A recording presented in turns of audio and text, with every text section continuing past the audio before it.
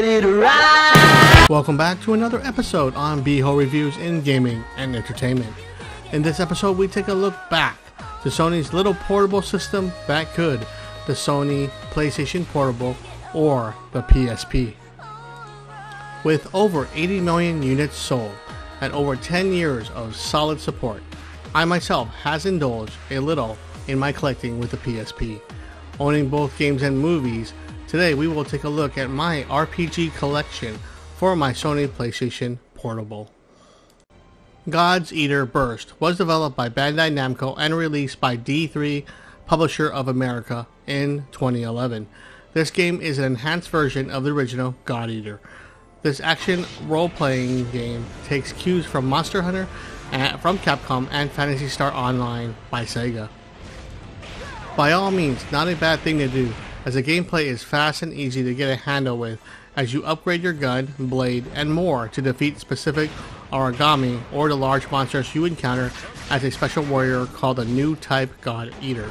Over 100 missions plus to keep you busy in this dark apocalyptic setting, but the visuals, voice, and acting and overall presentation will keep you glued to this one.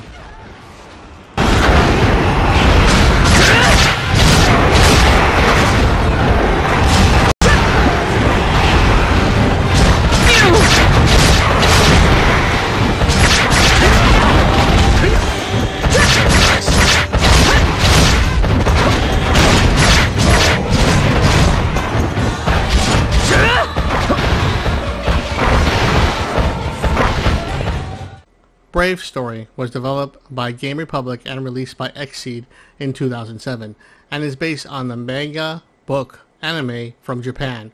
I'm a huge fan of the anime film myself and was truly looking forward to this game's arrival to the PSP. With great visuals, music, and overall presentation, the game lacks in its pacing of the story and development of characters. This is a paint-to-numbers type of game where you cross everything off for a great RPG, but miss on the important parts, the story and the emotion.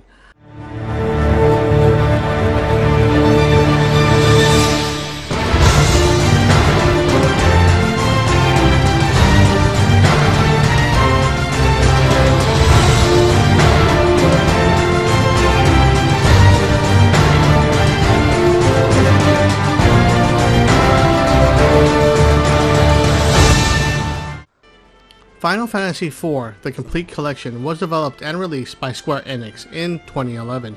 The game is a remaster of the Super Nintendo masterpiece. The visuals have been upgraded but still retains the look and feel of the original in high-resolution 16:9 graphics. The game also contains After Years as an extra side story for your journey to complete. With a solid story, sound, and the basis of all character development, you can't go wrong with this RPG as it is one of the greatest of all time.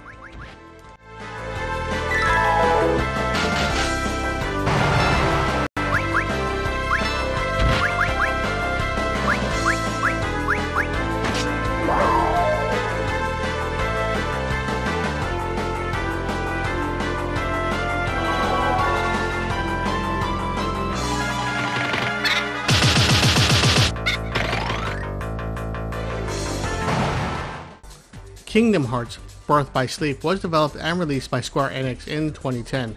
This is the darkest game in the Kingdom Hearts series and it does not hold back. You will be dealing with fate, jealousy, hate, and revenge in this one.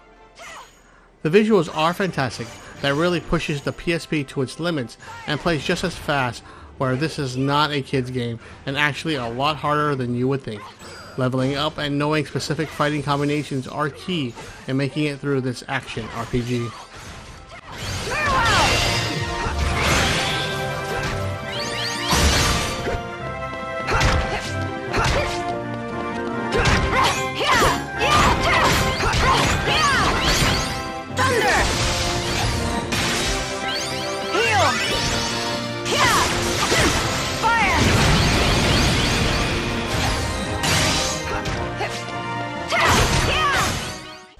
Phantasy Star Portable and its sequel was developed by Sonic Team and Alpha Systems and was released by Sega in 2009 and 2010. Taking point from the Phantasy Star universe, on the Xbox and PlayStation 2, the game and its characters will feel familiar, just with a different mission and story. Both are virtually the same, except with the sequel being able to travel more in the city, where the first had text boxes and checkpoints to visit. Story is told much better in Part 2, but it's also much longer and much more wordy, where you may fast forward to the next scene. Overall, a great game, with the basic fundamentals of the original, making the gameplay faster, with better combinations, and able to switch on the fly the battle preferences that you prefer.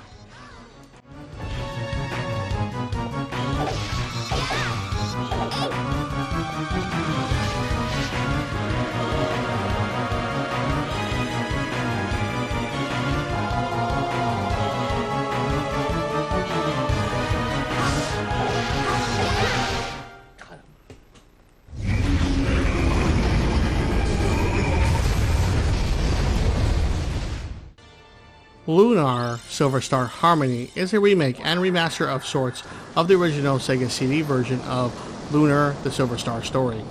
Developed by Game Arts and released by Xseed in 2010, it takes the original and makes it look, sound, play better than its original.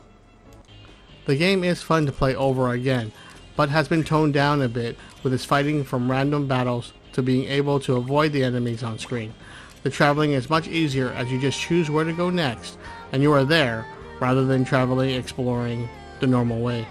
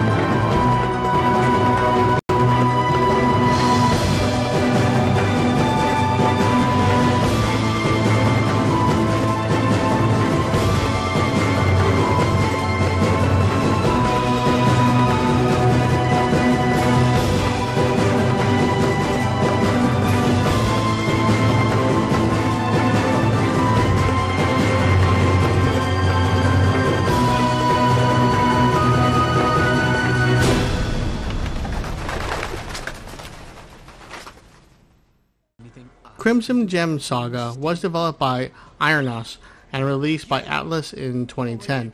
This was one of my favorite back-to-basics RPGs I have played in a long time. The writing is whimsical and funny, with big character development that asks for a sequel. Although nothing different than your average Japanese RPG, they do it right. With nice dialogue and good voice acting, the whole presentation with checks and marks an RPG needs, and just does them so well.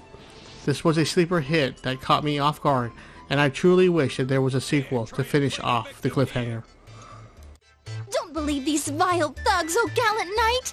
Please protect me from these horrible, mean men! I'll defend you for now, but I want to get to the bottom of this. I've had it up to here with this girl! Take my advice, punk. Mind your own business and get out of my way! I'm giving you to the count of 3. 1... What? Did you just call me a punk? Heaven above! Leon!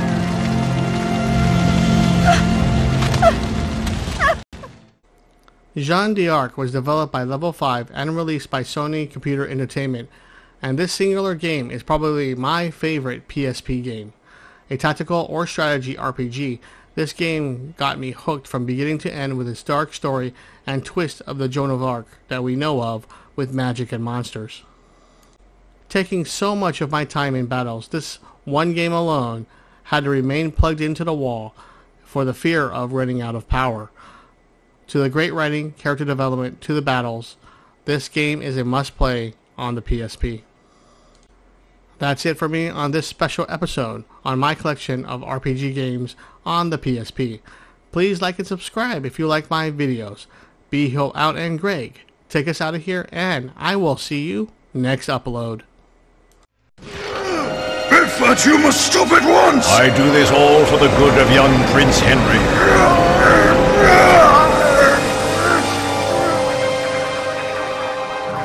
Now he shall finally reign over this world as its true king for all eternity.